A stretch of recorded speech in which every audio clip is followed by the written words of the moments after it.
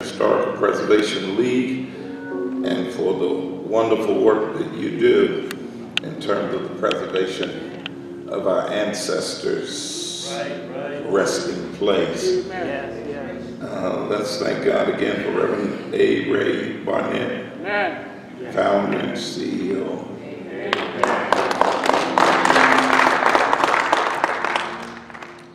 And then I want to thank again Reverend Mark Proctor for your leadership as chairman of the board. And I want to ditto what you said when you referenced, how did I get here? And when my staff gave me this moment of invite, that certainly has been the question, how did I get here? But certainly I'm honored to be here, and I know how I got here now. In fact, on my way here, Dr. Ricky Rush called me to see if I was going to be here, and I said, I'm supposed to be there, and so I will be there. And he said, yeah, I was trying to figure out how you ended up here too. He said, but I'll be across the street doing Monday school. I said, well, bless the name of the Lord. Thank you for opening your doors, Dr. Ricky Rush. Amen. Amen. And then to Pastor Stapleton, my dear friend and brother, thank you for those words you have lifted in song. I want to thank our choir and members of our church for being here tonight. And then I'm grateful to have my good friend, Pastor C.L. Taylor, who's with us on tonight. And some of these folk can make it up these stairs a little easier and quicker than the rest of us. But I finally made my way up here. And as I kept hearing everybody say they 56, 57, 58, I said, oh, I don't feel bad. I'm in good company of folk who can't make it up these stairs. Amen. But certainly we're glad to be here. And Britt Pope, thank you for what you shared. Thank you, Deacon Ingram, for driving the bus on tonight. And it is, late, and so I'm going to share a brief message on tonight. For school is waiting on some and work for others, and so we want to see you through and see you on your way. The book of Esther, chapter 4, verse 13. The book of Esther, chapter 4, verse 13. Mordecai sent this reply to Esther. Don't think for a moment that because you're in the palace, you will escape when all other Jews are killed. If you keep quiet at a time like this, deliverance and relief for the Jews will arise from some other place, but you and your relatives will die. Who knows if perhaps you were made queen for just such a time as this. Then Esther sent this reply to Mordecai, go and gather together all the Jews of Susa and fast for me. Do not eat or drink for 3 days, night or day. My maids and I will do the same. And then, though it is against the law, I will go in to see the king. If I must die, I must die. So Mordecai went away and did everything as Esther had ordered him. Amen. Amen. Tonight I want to talk from the subject, believe in something. Believe in something. All right. 2 summers ago, former 49ers quarterback Colin Kaepernick took a knee during the singing of the national anthem in protest against racism and oppression plaguing the black community in the United States. He says, I am not going to stand up to show pride in a flag for a country that oppresses black people and people of color. Since then, the athlete has been both lauded and criticized for his powerful statement, and without a job in the league for over a year. And while many companies would run from such a polarizing figure like Kaepernick, Nike's doubled down on its relationship, offering the activists a new multi-year deal and making him the face of the brand's Just Do It 30th anniversary campaign. Believe in something, even if it means sacrificing everything, reads the text over a black and white portrait of Kaepernick, according to the New York Times. I want to suggest to you that Nike's not the first one to talk about believing in something. As we celebrate this 90th birthday of the late Dr. Martin Luther King Jr., he said that if a man has not found something he's willing to die for, all right now, then he's not fit to live. Yes, sir. My brothers and sisters, we've got to learn how to believe in something. Right. Oh, my brothers and sisters, it has been said that if a man will not stand for something, he will fall for anything. And I want to challenge us to learn how to stand for something. Oh, my brothers and sisters, can I pause right here and say something? Recently, number 45 said that he's thinking about pardoning Muhammad Ali in the future. But Muhammad Ali's attorney quickly responded by saying that Muhammad Ali does not need to be pardoned because the government has already granted him clemency. But here's the question: how is it that number 45 can celebrate Muhammad Ali as an athlete on one hand and condemn other athletes on the other hand, while at the same time dodging the draft 5 times and yet question other people's patriotism? As I thought about this, I came to realize that as for Kaepernick, the quarterback has continued to work as an activist for racial injustice since he found himself out of the NFL. In fact, last October, he filed a grievance of collusion against the NFL owners, arguing that he was being blackballed from the league because of his protest. And last month, we realized that an arbitrator rejected the NFL's request to dismiss the grievance, and the case is set to proceed to trial.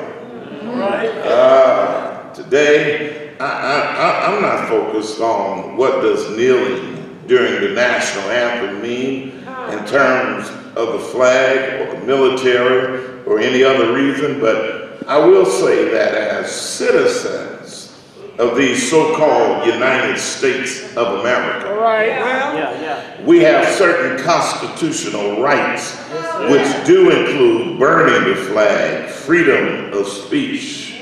And as a prophet, I want to challenge us to consider what positive motivations that we can gain from all these discussions about kneeling during the national anthem and what it means, believing in something, even if it means sacrificing everything. I believe, as with the prophets of the Old Testament, there's a need to speak up and speak out concerning the times in which we live. The prophets of old times, they were responsible to speak concerning the issues of righteousness and how we relate to one another. The prophets spoke up and spoke out concerning wickedness and the ways of mankind as they represented the kingdom of God. Therefore, there has always been and will always be the need for a prophet. the need for someone to hear the voice of the prophet, the need to articulate the times in which we live. God used a prophet by the name of Nathan to speak to King David about his life. Jesus spoke out concerning King Agrippa, King Herod, Caesar the emperor. There is always a need for a word concerning the times in which we live. The late Dr. Martin Luther King Jr. was a prophet in his day and time, and he spoke out against social injustice and man's inhumanity to mankind. He spoke up to a president by the name of Lyndon Baines Johnson and declared the rights of poor people. Yes. And during the homegoing celebration of the Queen of Soul, Aretha Franklin, it was brought out how she was not just an artist singing songs of the soul, but she was also an activist for civil rights. It was said that Aretha Franklin and Frank Sinatra performed together and did 7 concerts to provide funds for Dr. Martin Luther King Jr. and the civil rights movement to help underwrite the payroll of the movement. It was expressed that Aretha Franklin continued to hold people accountable to make a difference throughout her life and upon the world in which we live, even until the time of her death. Yes. Judge Greg Mathis said that Aretha Franklin said to him, "Greg, how are you going to use your platform to make a difference?" And he responded by saying, "I'm just a TV judge." What do you mean? And Aretha explained that you have a platform, and that is TV, and you need to use it to help the people in Flint, Michigan with the water contamination. And therefore, he said he went to Flint and used his platform to bring the cameras of the world to Flint and to draw attention to the crisis. Right? Yes, yes. He said, and even a few days prior to Aretha's passing, she called him once again and said, "Judge Mathis, what are you going to do about Flint? Because there's still a crisis." He said, "I made a commitment and I'm going back." Yes, sir. Because she taught me I got to use my platform. Yes. NBA basketball star Isaiah Thomas said at Aretha's funeral that when he came to Detroit to play ball, that Aretha met him and asked him, "How are you going to use your platform to make a difference?" Well, and I want to suggest to each and every one of us, we've got a platform. Yes. And we've got to learn how to use our platform to make a difference. In our text, Mordecai said to Esther, his cousin, whom he had raised as his own daughter, because of the death of both of her parents, how are you going to use your platform to make a difference? Right? A wicked and wealthy man by the name of Haman has paid off the king to get the right to slay all the Jews, and now he's a threat to our survival, and we're facing systemic racism and abuse by the government and those in power. yes, sir. At first, Esther said that she cannot go before the king and make an appeal for the Jews. Mordecai reminded her that she was a Jew and her family is at risk too. Yes, sir. I want you to know you can't play it safe. All right. Esther finally concludes, if I must die, I must die. So the text is tailored to teach us some lessons about how to handle our platform. Yes, sir. The prophet Isaiah said it in Isaiah 61, verse 1. He said, "The Spirit of the Lord God is upon me, Yes, sir. because the Lord hath anointed me to preach good tidings unto the meek. Yes. He has sent me to bind up the brokenhearted, to proclaim liberty to the captives, and Yes, the sir. opening of the prison to them that are bound, to proclaim the acceptable year of the Lord and the day of vengeance of our God, to comfort all that mourn, to appoint unto them that mourn in Zion, to give unto them beauty for ashes, the oil of joy for mourning, Yes. the garment of praise for the spirit of heaviness, that they might be called trees of righteousness, the planting of the Lord, that he might be glorified." My brothers and sisters, we have a responsibility. Yes, sir. Jesus said, when I was hungry, Yes, sir. you gave me eat. I was thirsty, and you gave me drink. I was a stranger, you took me in naked, and you told me I was sick, and you visited me. I was in prison, and you came unto me. Yes, sir. Then shall the righteous answer him, saying, Lord, when saw we thee a hungered and fed thee, or thirsty and gave thee drink? When saw we thee a stranger and took thee in, or naked and clothed thee? Or when saw we thee sick or in prison and came unto thee? Yes, and the king shall answer and say unto them, There I say unto you, inasmuch as you've done it unto one of the least of these, my brothers, Yes, sir. ye have done it unto me. Yes. Therefore, we got to recognize the significance of the platform. Recognize the significance of the platform, that we all may not have the same platform, but God's given all of us an audience. He's given all of us a platform. And be it whether it's in a classroom, or whether it's on a street corner, or whether it's in a pulpit, or even on your job, use your platform to make a difference. Esther, you cannot afford to sit back and play it safe. Esther, you are a Jew also. Esther, you know better than anyone else. You're not better than the rest of us. Esther, you're no different than us. Esther had position. She was the queen. Esther had prestige. She was in the palace.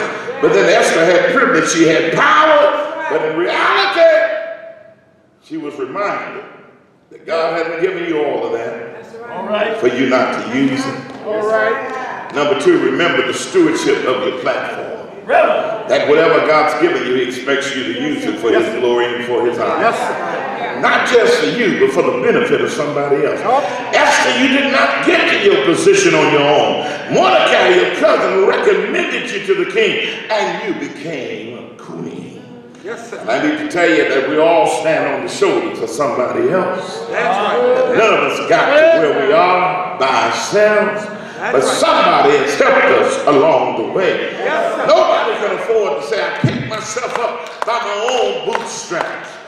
But the question is, who gave you the boots and who gave you the straps? That's all right. Somebody has helped us along the way. And therefore, we got to learn how to pay it forward and learn how to reach back and be a blessing to somebody else. Our platforms are not for selfishness. Life is bigger than me, myself, and I. But our platforms are for sharing. That when God opens a door for us, we must open a door for someone else. Because none of us are doing well until all of us are doing well. Our platforms are for service. My brothers and sisters, we're called to serve one another. In fact, Jesus said, he that is the greatest among you, let him be your servant.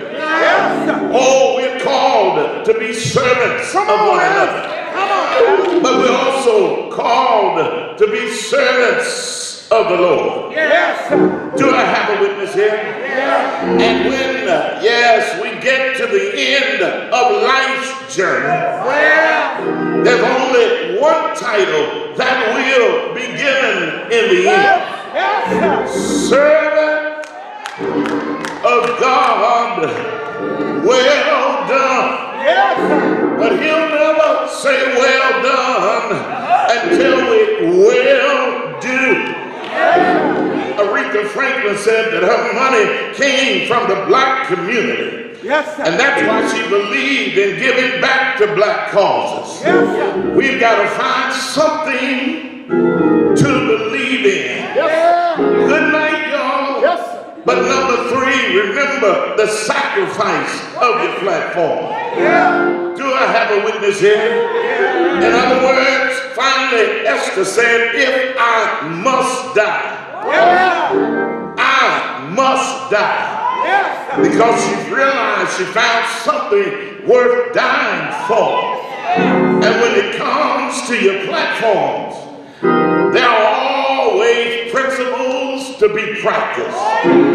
Dr. Martin Luther King taught us the principle of nonviolent protest. Do I have a witness here? And when it comes to platform, there's a price to be paid. Dr. Martin Luther King Jr.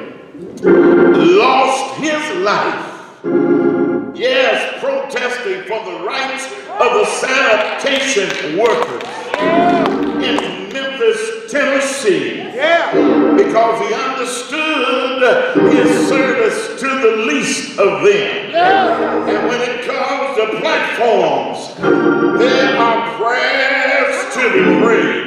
Do I have a witness here? We've got to learn how to call on the God of our ancestors. They knew how to call on God and get an answer. Do I have a witness here?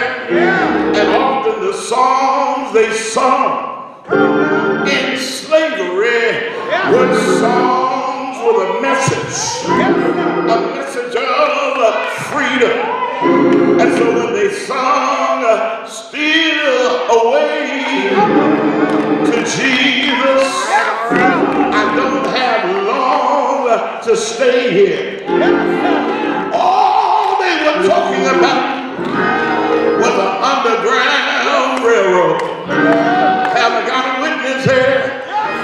Yeah! And when they sung "Father, I stretch my hands to thee, no other help I know," they knew that it was by the grace of God that they had come a mighty long ways. Good night, y'all. But stormy the road we trod, but by the grace of God, we've come a mighty long ways. Has he been good to you? Has he made a way? You ought to bless his name and give him some praise. Ain't he all right? Oh, yes.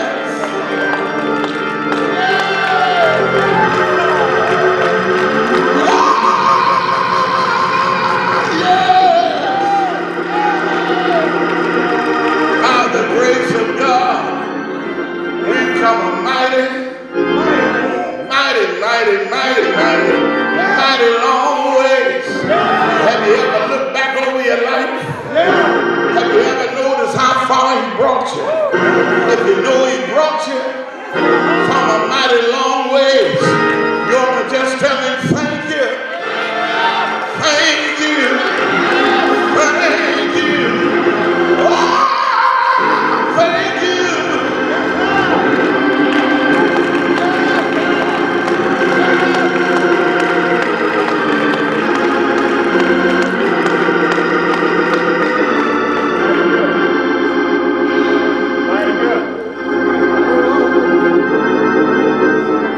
All right. Thank you. Is that awesome or what? Dr. Denny Davis, thank you for blessing us tonight. In fact, talking about platform, man, we need to show this more than one time on PPN TV and CFN TV. I think we ought to have some commercials with people that's in business tonight. Give us a 1 minute or 30-second something, because if I agree and you agree, that's 2/3 of the vote. That's right. So we'll meet out in the hall. Anyone that has a business, let's run it all next month, Black History Month. Let's do that. I'd like to thank you, Dr. Barnett, for bringing me and my friend here, my partner, and I'm turning it over to you. Thank you very much for the invite.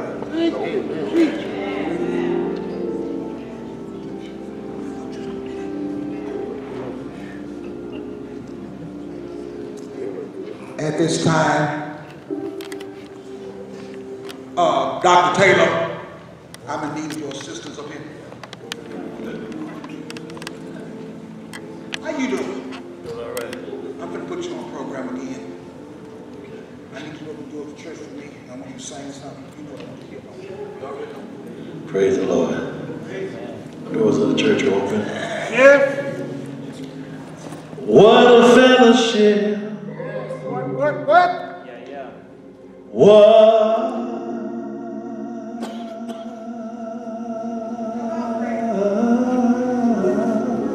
joy divine. Why? Yes, sir. I'm leaning. Leaning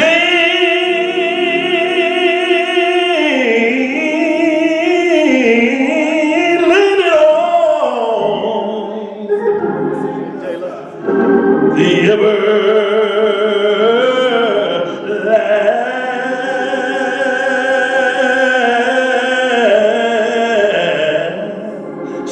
arm.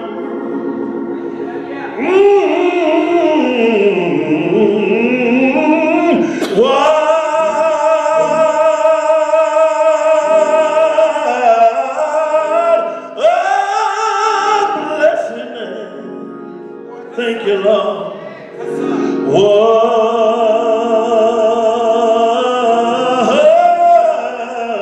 What a peace of mind.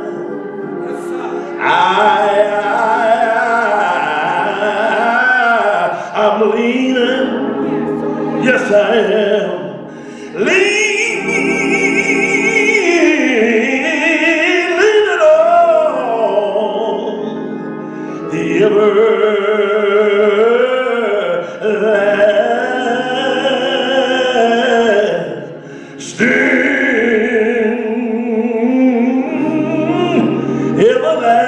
arms.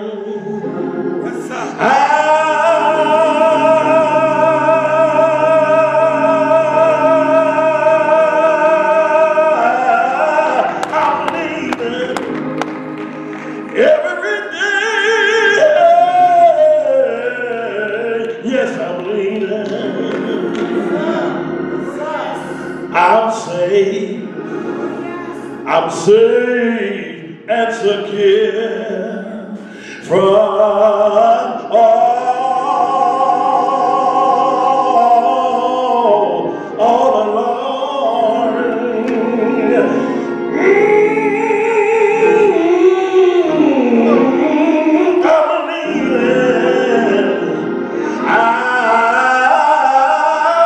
I believe it. Yes, I am. I'm leaning in the midnight hour. I'm leaning when I'm all alone.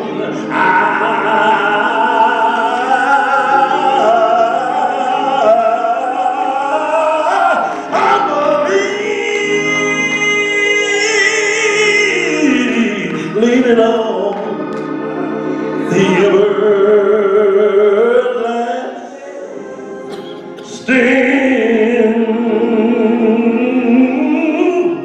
everlasting arms.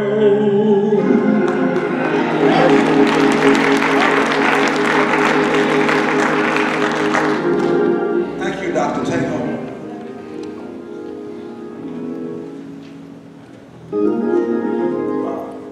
Pastor Proctor and Dr. Mitchell, can y'all come up here and join me real quick, please? We know the time is far spent, so we do not want to hold you up much longer. I have a few little presentations I would like to present at this time. God, excuse me, them lights up there blind me. I'm trying to see who's out there. I can't see. You can't see. Well, thank y'all. Appreciate that. Minister James A. Thomas, is he still here? Okay. Mr. C.W. Whitaker? I'm still here. You still here? Yes, sir. Ready to go? On behalf of the, can you read that first? Everybody know what it says. Dr. Martin Luther King Jr. 90th birthday celebration January 25th year of our Lord 2019, in special appreciation to Mr. C.W. Whitaker, sponsored by the African American Historic Preservation League of Texas, Dr. A. Ray Barnett, founder and CEO, Reverend Mark A. Proctor, chairman of the board. Thank you. Amen. Dr. A.C. Stapleton. It's kind of hard for me to call him that. I've been calling him up the state for so long.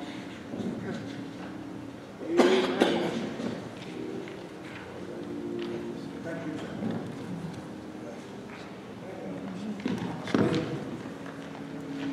To my own pastor. What is it? Amen.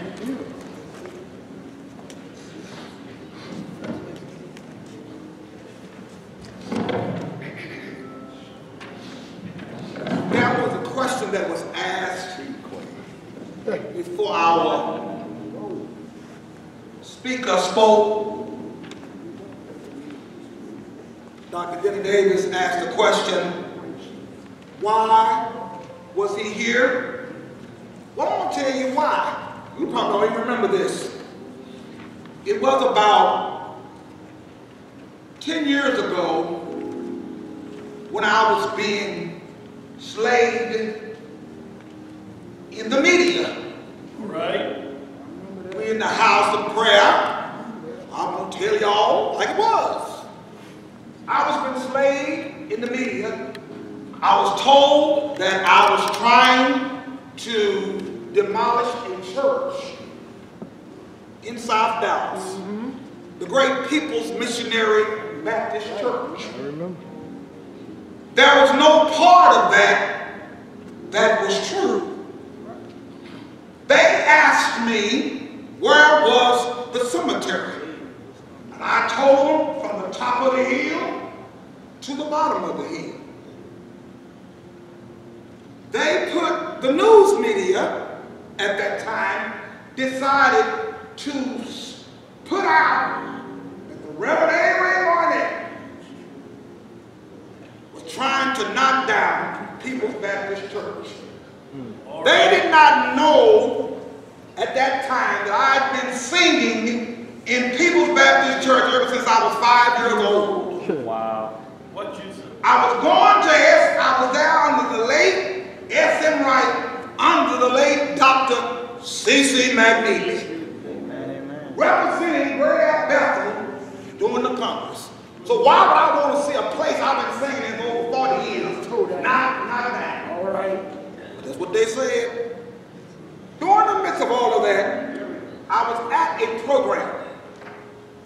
And I went up to you, Dr. Davis, and I said to you, I was telling you about what I was going through.